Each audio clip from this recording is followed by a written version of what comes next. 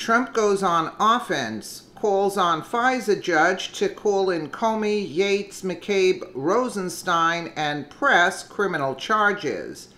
By Jim Hoft for thegatewaypundit.com. President Trump goes on offense. The embattled Republican president tweeted on Fox News' legal expert Greg Jarrett's comments from tonight's Hannity show. Jarrett said the Fisa judge should call in DOJ and FBI operatives behind the Fisa warrants to spy on the Trump campaign and the Trump administration and press criminal charges. President Trump agreed. President Trump told the FBI it, meaning the fake dossier, wasn't true. It was a lie. And the FBI was determined to use it anyway to damage Trump and to perpetrate a fraud on the court to spy on the Trump campaign. This is a fraud on the court. The Chief Justice of the U.S. Supreme Court is in charge of the Fisa court.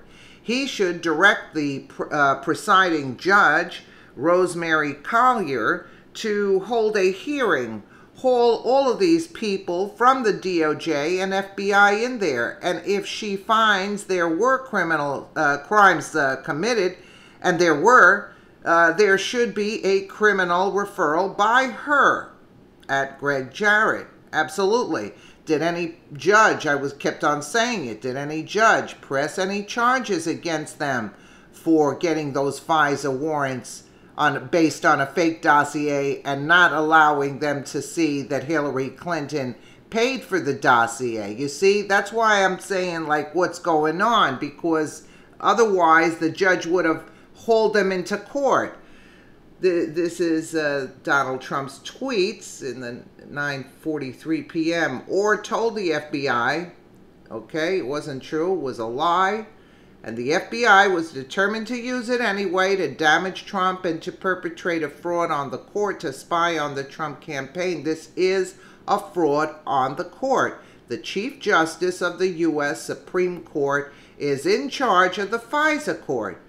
He should direct the presiding judge, Rosemary Collyer, to hold a hearing, haul all of these people from the DOJ and FBI in there. And if she finds there were crimes committed, and there were, there should be a criminal referral by her at Greg Jarrett.